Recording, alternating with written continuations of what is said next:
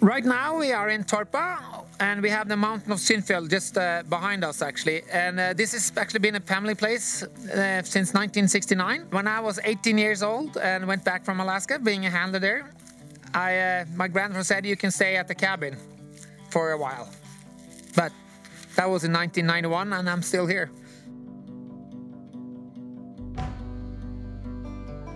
My name is Thomas Wærner, and I'm the Finnmarksløpet champion, Iditarod champion, and the Femundløpet champion. And I've also been doing sprint sport and stage racing and mid-distance. So it's been many years in dog mushing.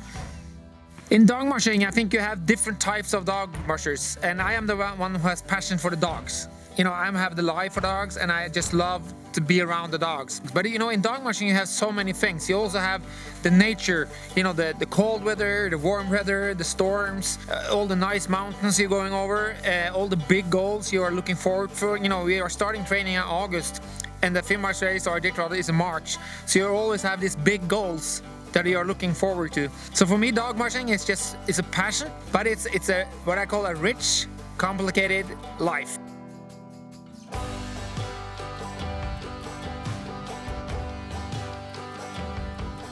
The equipment we had in the 80s was a lot different than we had now. And the last 10 years, it's changed a lot. And I think the most important is that the equipment has changed so we can give actually the dogs better care. The booties, the harnesses, our clothing, the sleds, everything is on a higher level. And this is also really important, that you can actually protect your dogs from frostbites, from wind, and all the things that are when you're outside.